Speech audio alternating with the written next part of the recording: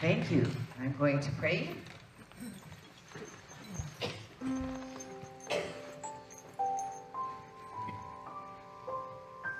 In this holy moment of right now,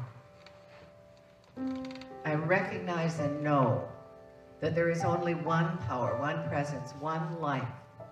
And that life that is God's life is whole, complete, and perfect.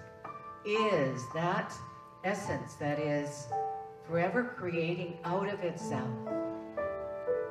It is that thing within each one of us that is choosing good, that is choosing greatness, that is choosing wholeness, that is choosing life.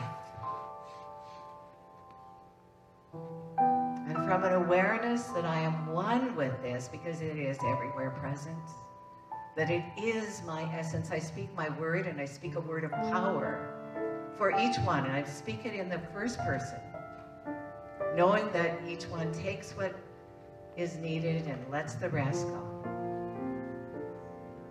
I speak this word of creativity, that the creative energy that brings forth a new life, brings forth new ideas, brings forth new forms, through and by means of me.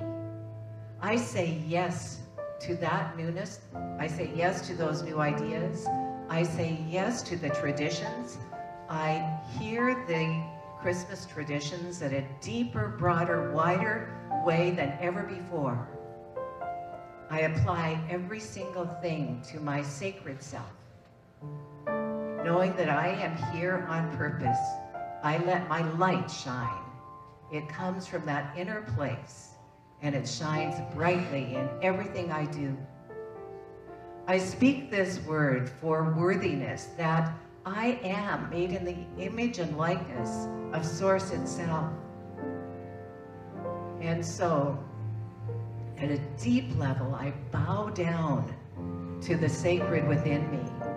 I open myself to more and more good.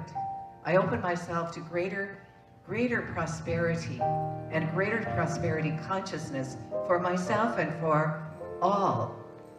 My family, my friends, all. I live in a prosperous universe.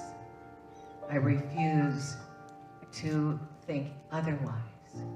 And furthermore, I speak this word for wholeness, that I am whole, I am complete, I am filled with the vitality and energy of God's life. God's life blesses me and blesses all others.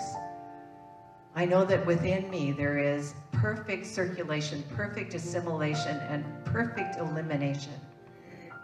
And I know, and know that I know, that I am radiant health, vitally alive.